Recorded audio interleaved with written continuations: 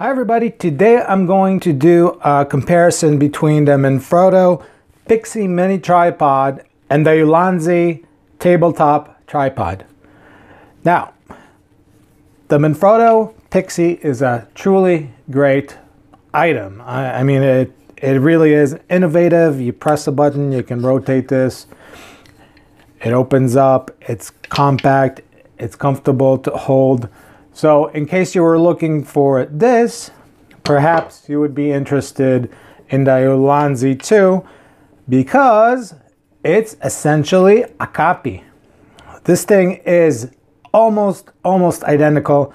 I'm going to point out some differences. It is absolutely the same diameter in this section. It has absolutely the same angles, almost exact same mechanism here with the grooves. That's actually how the mechanism holds the bowl. It has a little bigger button, but they both have about the same resistance for pressing. So a very hard springs for both of them, but the Ulanzi has a bigger button, so it's easier to press in my opinion. Besides being a tad shorter, just a tad shorter, when they are set up, they're at about the same height, maybe a millimeter or two difference, where the Manfrotto is 2 millimeters higher.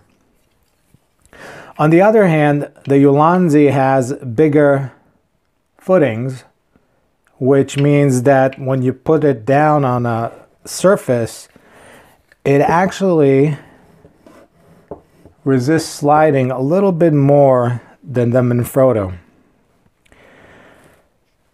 Other than that, these things are identical. You can even take a look. They copied everything.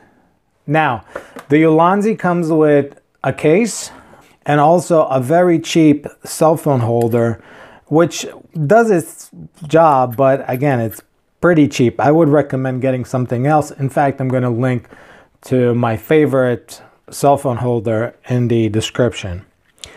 But they did include it, and it has a 1/4 inch thread on the bottom here and on this side as well, so you can position it however you want. Now, both these tripods have one major minus, which is that their head cannot be angled at 90 degrees. Be aware of that when you're shopping for either one of these tripods.